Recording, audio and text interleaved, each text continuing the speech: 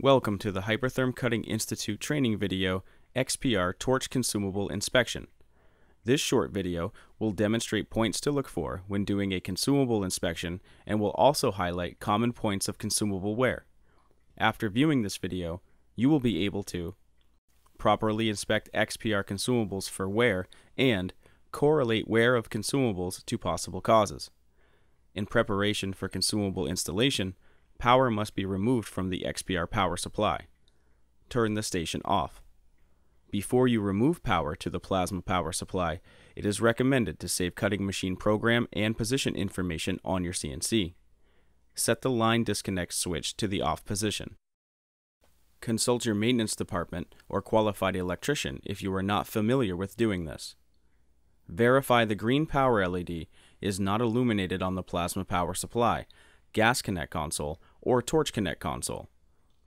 Prepare a clean work area for consumable inspection. Remove the torch body from the receptacle.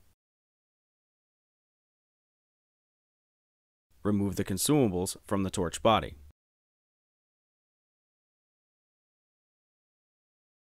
The power supply instruction manual, found on the USB memory stick included with the system or downloaded from hypertherm.com, includes a maintenance section. This section details points to look for during consumable inspection.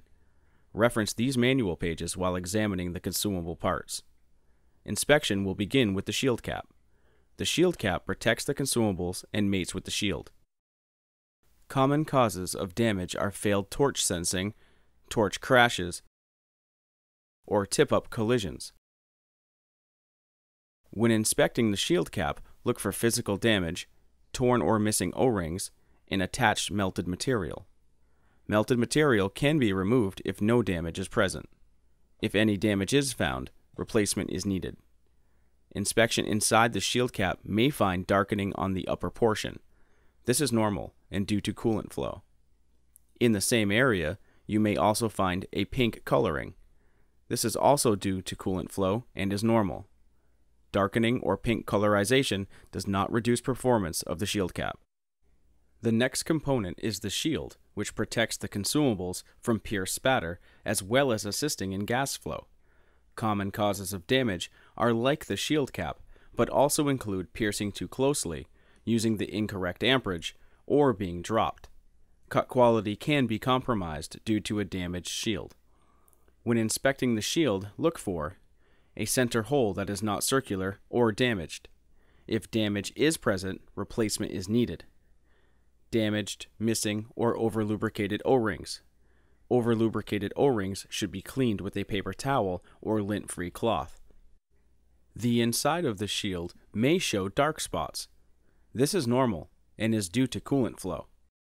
Last, inspect the inside ring of the shield to be sure the ports are not clogged and no cracks or damage is present. Next, the nozzle retaining cap is responsible for directing coolant and gas flow. Cut quality can be compromised due to a damaged nozzle retaining cap. When inspecting the nozzle retaining cap, look for damage, cracks, or deformity to the body or top ring. Replace the nozzle retaining cap if either are found. Debris may be found clogging gas ports and can be cleaned with compressed air. The nozzle retaining cap may also show signs of discoloration due to coolant flow. Darkening or pink colorization can occur on the upper inside area. Pink coloring may also be found underneath the plastic. If water is used for cooling, no pink coloring will occur. Darkening and pink colorization cases are normal and does not degrade consumable performance. Next, the nozzle is responsible for constricting the plasma arc and is imperative to be in good condition to obtain good cut quality. The nozzle can become damaged due to poor gas quality, lower than recommended gas pressure settings, pilot arc circuit problems, or overusage. When inspecting the nozzle, look for damage, blocked gas holes, blackened signs of arcing, a center hole that is not circular, and missing or damaged O-rings. If any of these signs are found, the nozzle needs to be replaced. If the nozzle is to be replaced, the electrode should also be replaced. Scaling may be found caused by factors including amperage used, length of use, or temperature. Wipe scaling away as needed. Next, the swirl ring is responsible for the directing and metering of gas flow. Commonly, the swirl ring is damaged due to incorrect installation, being dropped, or incorrectly lubricated. When inspecting the swirl ring, look for chips, cracks, blocked gas holes, and missing or damaged O-rings. If any of these examples are found, replace the swirl ring. Dirt or debris can be removed using compressed air. O-rings should be lubricated properly, and no excessive lubrication should be blocking gas holes. The final consumable is the electrode. The electrode is the contact point of the cutting arc. Always use the tightening tool when installing the electrode.